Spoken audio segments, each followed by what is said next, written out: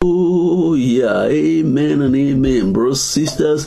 The Lord has been good to us, opening the heavens and giving us revelation on some basic fundamental truths every believer should know right from the time we are born again. This is not something to be reserved for people who are doing one special program like the master class. No, the 16 glorious truths are truths concerning who we are in Yeshua and who is in us and what he purchased for us at the cross of Calvary that we all ought to know. Even as young believers, it will help us to be strong and stable as we continue in the Lord and in the truth of his word. And so we've done a number of them so far, 3 of them so far. We've done grace, we've done election, and we've done, by the grace of the Lord, that which the Lord released to us yesterday concerning what he has already accomplished for us at the cross. And today we go on to the glorious truth number 4, justification and righteousness, 2 sides of the same coin. Let's pray. Father in heaven, thank you because you love us enough to have paid the huge price of the blood of Yeshua with which you redeemed us. Lord, we bless you. We ask you to just continue to feed us with the truth of who we are and what was purchased for us at the cross, that we may grow in them and be strong and stable, used by you as ambassadors of your kingdom in the earth realm. Thank you, Father. In Yeshua's name we pray. Amen. So we looked at grace so far as glorious truth number 1, that everything about our life in the kingdom is all by grace. The strength of God, the ability of God, all at the expense of the blood of Yeshua. We become citizens of the kingdom by grace. We grow in it by grace. Everything by grace. Ministry by grace. Anything we don't do with grace, it becomes dead works. And then by the grace of the Lord went on to the issue of election. That we didn't just happen. We're not happenstances. Before the foundation of the world, as Ephesians 1:4 says, Yeshua chose us in, Elohim chose us in Yeshua. That is to say, he knew us. He chose us. And we're not talking about the twist into predestination where some people are ordained to make it, whether they like it or not, or whatever the way they live, or other people are ordained to destruction, whatever they do. That's not what we're talking about. We're talking about the biblical reality that none of us got saved because of our righteousness or our own will, that the Father's will was involved in our redemption. Number 3 gift we looked at, glorious truth number 3 was, redemption. Redemption, we saw the full scope yesterday, was awesome. 7-fold scope. We're redeemed from the hand of Satan. We're redeemed from the power of sin. We're redeemed from the world influence. We're redeemed. Different things that he spoke about yesterday. We won't have time to repeat them all, but redemption is real. Buyback. The blood that Yeshua shed, he took our place. We were doomed to die for our sins. He took our place and redeemed us. We are to live for him. Now, glorious truth number 4, justification and righteousness, 2 sides of the same coin. What are they? Justification is the announcement from Elohim that seals the deal of our translation from sinner to saint. If we truly repent of our sins, we're convicted, repent, we ask God for mercy. You know what? Not only are we forgiven, we know that from religion. But what religion doesn't teach us is that we are justified. Meaning, the blotting out is real. There's no record of anything we ever did that we brought to the Lord the day we were saved. There's absolutely no record. It's purged, it's cleansed, it's purified. Justification says, it didn't matter what you ever did, you are counted now as one who never committed any sin in the first place. This is such a glorious truth. This is a pronouncement of not guilty for the one who is truly repentant. Brothers and sisters, there are scriptures that bring out this glorious thing that the Lord will do. In Isaiah 53, 3-6, he talked about what Yeshua went through for us. And as the Father looked away from his beloved Son hanging on the tree, he was in great anguish because of our sins he bore. And shouted, my God, why hast thou forsaken me? He forsook him because of our sins. See, that's why it's so important to understand that justification says you are blameless. Not just you are forgiven, there's blotting out, you are blameless. You can stand before the Lord as one that never did anything. And you see, redemption is not complete until you understand justification. Romans 4:24-25 says, but for us also, to whom it shall be imputed if we believe on him that raised up Yeshua from the dead, who was delivered for our offenses. He went to the cross for our offenses and was raised again. His resurrection was for our justification, so that we can live in the newness of life. So we need to repeat this truth on and on until it sinks in. We are justified by faith, as we are told in Romans 5 from verse 1. Being justified by faith, we have peace with Elohim through our Lord Yeshua, by whom we have access by faith into this grace wherein we stand, and rejoice in the hope of the glory of Elohim. Go through each all, you discover that it's such a powerful thing. And the Lord said in the book of Romans 5 verse 15, but not as the offense, also as a free gift. For if through the offense of one many be dead, much more by the grace of Elohim and the gift of grace, which is by one man Yeshua, had abounded unto many. And so the Lord is saying, look, through Adam, sin came upon the world. Through Yeshua, justification that purges, that purifies, that we can be the new creation of Elohim in truth and in spirit. We're going to look at that. So justification boldly proclaims that Elohim does not keep any record of sins that are forgiven. And this is something that we need to know, and it should be branded in our heart. That which you repented of concerning your former life is blotted out. It doesn't exist except in the mind of Satan. And in the mind of religious people who keep trying to, bring it forth. It's like, the equipments that are called dredgers, dredging equipment. They go into the ocean, they go into the lake, they go into the sea, and they let down their hook and begin to dredge out things at the bottom. That's what Satan does. Satan wants to go and dredge out your past, use it to torment you, use it to taunt you, use it to wound your conscience, use it to make you unable to stand before the Lord. And that's what brings sin consciousness. But the Lord says, hey, receive it, that the blood didn't just bring about forgiveness, it brought about blotting of your sin. It doesn't exist.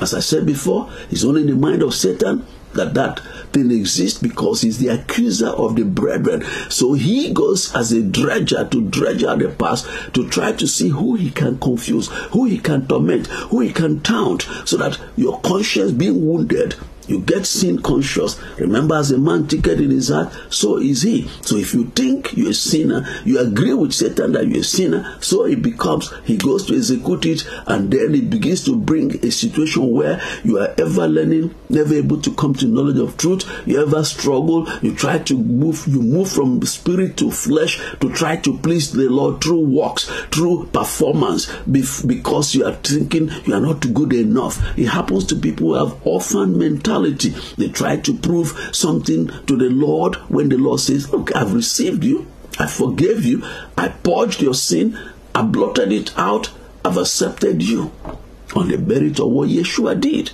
Brothers and sisters, we need to know that this is so important.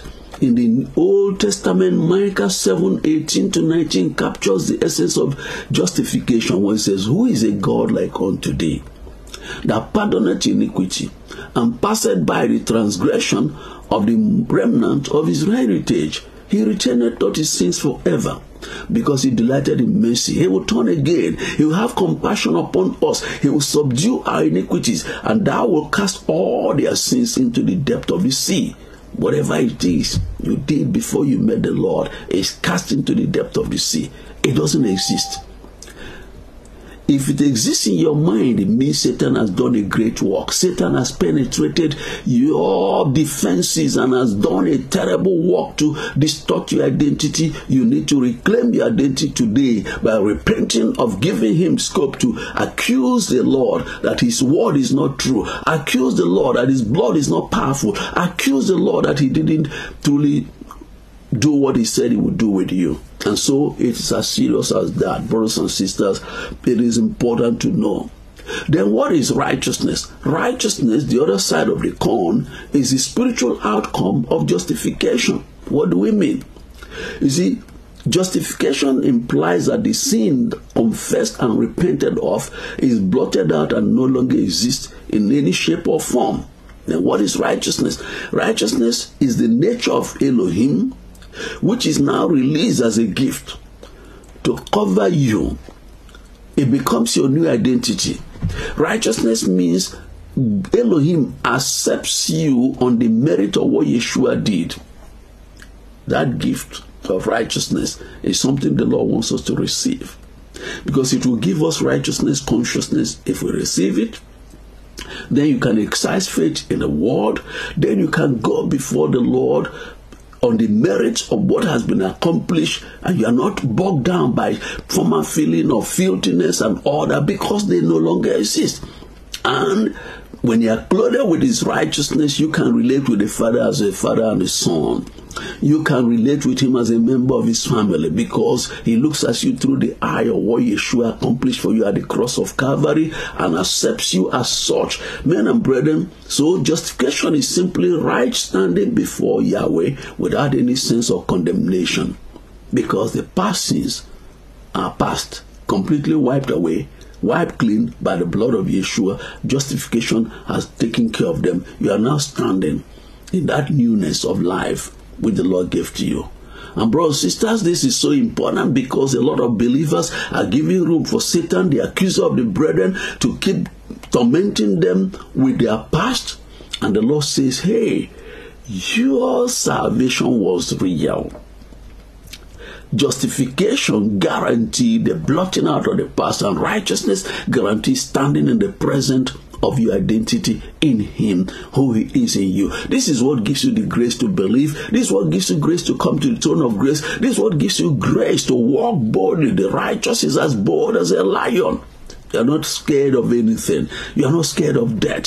Fear of death is taken out of you, and you can be who the Lord wants you to be. And men and brethren, it's so important that we receive it, that we receive this dual truth. And I want to encourage you, go to the teaching notes, study it. Take time and study it, so that you can be in that place the Lord wants you to be. You know, Romans 5:1-2 says, therefore, being justified by faith, we have peace with Elohim through our Lord Yeshua, by whom we have access by faith into this grace wherein we stand and rejoice in the hope of the glory of Elohim. Men and brethren, it's so important that we grasp the truth of righteousness in the book of Romans extensively. It's right there. You know the story of Martin Luther. You know, he used to be a friar, Catholic priest. He would wear black and, black habit, and, be walking barefooted, trying to see way to please God and be righteous. It couldn't happen. The more he tried, the more he felt filthy, the more he felt condemnation, the more he felt inadequate. One day, it struck him, Romans 1:17, and the truth in Ephesians 2, that the just shall live by faith. Is not by struggle, it's not by works. That epiphany changes life. And the Lord is saying, you can't say you are born again and you are living as if you are just a makeover, a little patchwork. The Lord said, no, you're not a patchwork, you're a new creation. And this new creation, you are understanding the spiritual mechanics here, because your past was past. Totally. I don't care what it is. Murder, harlotry, name anything you can name, any sin you can name. That day you met Yeshua, he not only forgave you, he blotted it out. And he clothed you with the righteousness that comes from the Father. You stand before the Father on the merit of what Yeshua, who Yeshua is, and what he did. And the Lord said, receive this. This is the heart of salvation. When we say people are saved, we need to know what they are saved from and what they are saved into. And the Lord is saying, if we understand this, then we understand how weak the law was, because the law could not justify anybody. The law could not confer righteousness on anybody, because you try today, you get this good, the next moment you didn't get it good, you go down. And so the Lord says, if you truly, genuinely repented of your sin, the Lord has done this for you. In Romans 1:16-17, for I'm not ashamed of the gospel of Yeshua, for it is the power of Elohim unto salvation to everyone that believeth, to the Jew first, and to the Greek. Verse 17, what struck Martin Luther? For therein is the righteousness of Elohim revealed, but from faith to faith, as it is written, the just shall live by faith. All these transactions are by faith. You were not alive when Yeshua came on earth 2,000 years ago, but you believe that he died for you. The blood is shed at the cross. You didn't see it, but you believe. You are not like Thomas. Thomas said, except I see, except my hand touch. Yeshua said to him, Thomas, you now believe? Blessed are they who do not see, but they believe. So what we didn't see, but we believe in the heart, we confess with our tongue, we're saved, we're justified, our past is blotted out, and we are clothed with the righteousness of Elohim in Yeshua, and we are made accepted in the beloved. Amen and brethren, the 2 Corinthians 5:21, often ignored when talking about 2 Corinthians 5:17. Don't stop at 17, read all the way to 21. He says, for he has made him to be sin for us. That's Yeshua. Elohim made Yeshua to be sin for us, who knew no sin. It didn't stop there. That we might be made the righteousness of Elohim in him. It's an exchange at the cross. At the cross, all our sins were thrown upon him. At that same cross, the righteousness of Father in him is released to us who believe. And so, brothers, sisters, let's grab these truths. Let's hold on to them. And when we hold on to them, it will help us. This transition is fundamental and real. You cannot go far in the kingdom if you do not receive and walk in the gift of justification, which produces righteousness or right standing with Yahweh. Take note of these truths. 1. Justification is a fruit of grace by faith in the finished work of Calvary. Ephesians 2:8. Faith in what he did. 2. Justification and righteousness cannot be obtained by religious works or observances. Ephesians 2:9. 3. It has nothing to do with the church in quote you worship at or the group you belong to. Nothing to do. Even a network like International Ministers Fellowship, not everybody is on the same page. Some believe certain dimensions of the kingdom. Some have not yet come to that knowledge. So where you belong to is not a group thing. 4. It is therefore necessary to personally, by faith, appropriate the gift of justification and righteousness with Yahweh and allow ourselves to relate with him, Satan, and fellow human beings with that mindset of justification and righteousness. So, if we understand that, 5, it is this reality, or rather, if this reality is not accepted and lived out, the saint will begin to think and behave like a sinner. And as we said before, as a man thinketh in his heart, so is he. If you believe you're a sinner who is trying to get the favor of God, but you believe you're a sinner, you are made of none effect all that Yeshua came to do. So it's so important that we know death and life are in the power of the tongue, as we're told in Proverbs 23:7 and Proverbs 18:21. Because it's the power of the tongue, speak often to yourself that you are the righteousness of Elohim in Yeshua HaMashiach. That's who you are. You are justified. It's no past. When Satan tries to speak to you and try to accuse you of your past, remind him of his future in eternal torment, as the book of Revelation 20 shows. Also remind him that at the cross, the blood took it out. He cannot torment you with the reality. And when you tell him the truth, he has no option than to receive it. Let's also take note, justification is not a one-off blessing. that happened only when you were born again, the day you were born again. Brothers and sisters, even in normal day-to-day life, anytime, you see, the default position of our lives is sinlessness, to live a life above sin. But anytime you stumble, anyway, thought, word, deed, or accidental, whatever, you know what? Run to Elohim.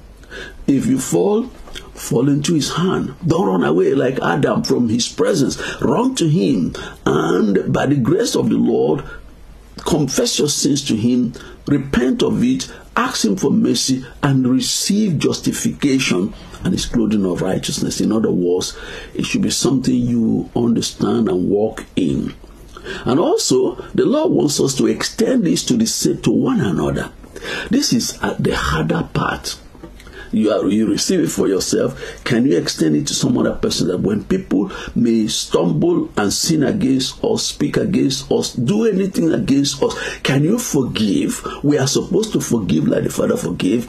We are supposed to justify, count what they did as blotted out. So it's not a profitable thing, whether domestically, husband, wife, parents, children, parents, or brothers and sisters in local assembly, to remind each other what they did against each other 20 years ago, 15 years ago, 10 years ago. That is doing the work of Satan.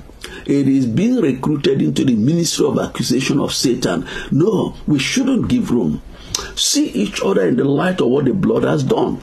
And no matter what anybody did to you, if he says, I'm sorry, don't go reading meaning into his I'm sorry, whether it's really real or not. You know what? Receive it. Act like your Father.